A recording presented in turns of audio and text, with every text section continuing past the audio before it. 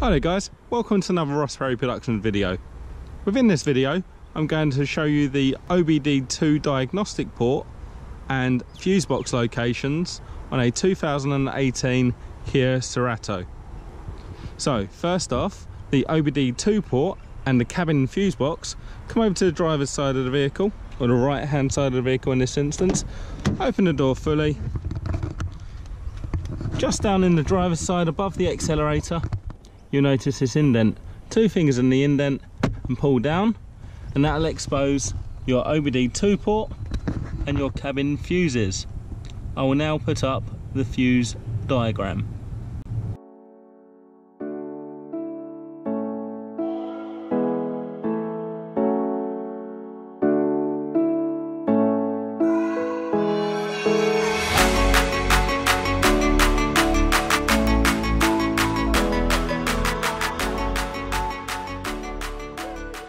And now for the engine bay fuse box.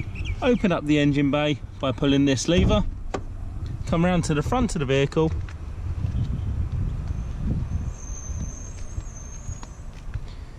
There's a lever just above the Kia badge, push that to the left. Open that up fully and you will notice a bonnet stay over the left hand side. We're going to put that in that hole there. With your engine bay now open and safely secured, you will notice your battery on the right hand side. To the right of that again is a black box. This is your engine bay fuse box. Two tabs, one to the top, one to the bottom. Squeeze those in and that will allow you to expose your engine bay fuses. I will now put up the diagram for these.